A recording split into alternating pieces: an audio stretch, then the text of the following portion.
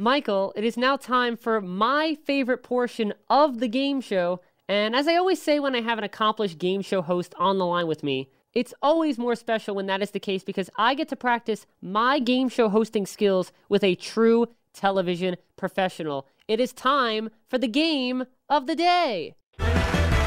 Game of the day. Now, I did say this was a match game themed game, so I wanted to title the game in the style of the previous incarnations of the show. So back in 1975 and running until 1981, there was a weekly syndicated nighttime version of Match Game, appropriately titled Match Game PM. Well, since we're on the radio right now and WRHU is on the FM dial, I thought it would be cute and clever on my part to name today's game of the day Match Game FM. So that's what I did. Michael, get ready to fill in some blanks because you're going to play Match Game FM. Match Game FM. And here's how the game works. All the questions used during Match Game FM will be actual questions from Match Game 98. And you'll have 2 rounds to score a total of 5 matches to win. Now, during both rounds, I'll give you the choice of 2 categories, each of which corresponds with a question. After choosing your category, I'll read the question, and like every Match Game fan knows, your job is to fill in the blank with an answer you think will match the most celebrities. Now, after giving your response, I'll reveal what the celebrities filling in that blank 20 years ago said, and for every match, you'll score a point. And once again, you need 5 matches, or 5 points, to win the game. So those are all the rules. Michael, are you ready to play a little role reversal and become a Match Game contestant?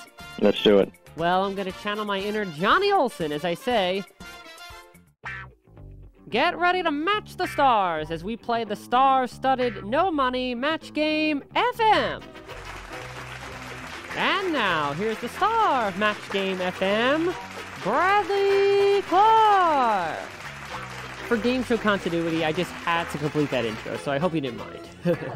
All right, let's begin with round 1. Now remember, the goal is to get to 5 points by the end of the second round, and here are your first 2 categories you get to choose from, Michael. Sports in your shorts, or suit yourself, and that's suture, S-U-T-U-R-E.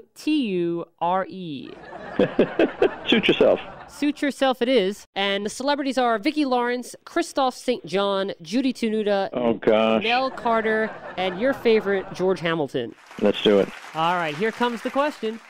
Keith said, boy, did I go to a cheap hospital. Not only did I have to share my room with 3 other people, I had to share my blank.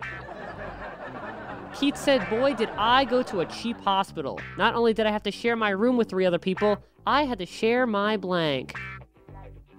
All right, Michael, what do you say? What did Keith have to share in this cheap hospital? It's between bedpan and catheter. I bet catheter's too difficult a word. I'll say bedpan. You're going to say bedpan, all right. Vicki Lawrence said, bedpan, you got a point. Oh, my gosh, okay.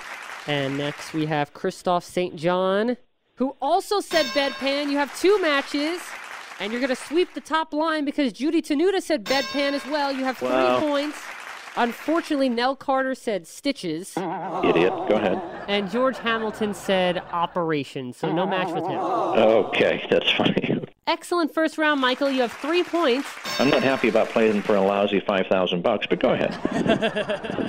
It's time for round 2, and here are your 2 categories to choose from.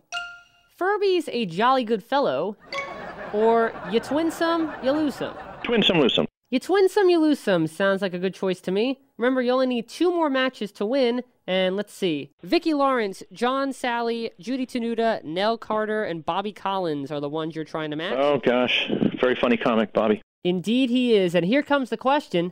Siamese twins Ted and Ed are really amazing. How amazing are they? One eats and the other blanks. Oh, gosh.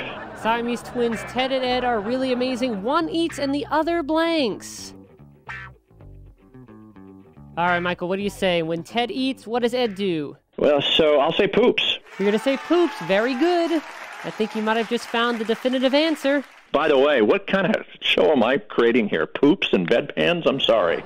Well, it is Match Game. That's right. It's Match Game 98, yes. All right, let's see. Vicki Lawrence said, Poops, that takes you to 4 points. You need one more to win. Please make it happen. John Sally said... Oh, John Sally didn't say poop. He said poo-poo. So you got it! Oh, we got it. That's a match. We went to the judges. Thumbs are up. Doggone it. Let's get me back on the air. Come on now. And by the way, Judy Tenuta and Nell Carter both said poop. Bobby Collins said sleeps. Well, I apologize for everybody listening. Those questions should have been much better written back in the day, but like I said, I just showed up in a nice suit. But congratulations, you won Match Game FM. This was great. Well, I'm so glad you enjoyed playing that game. I had so much fun hosting it for you. And that was the game of the day, Match Game FM. Match Game FM.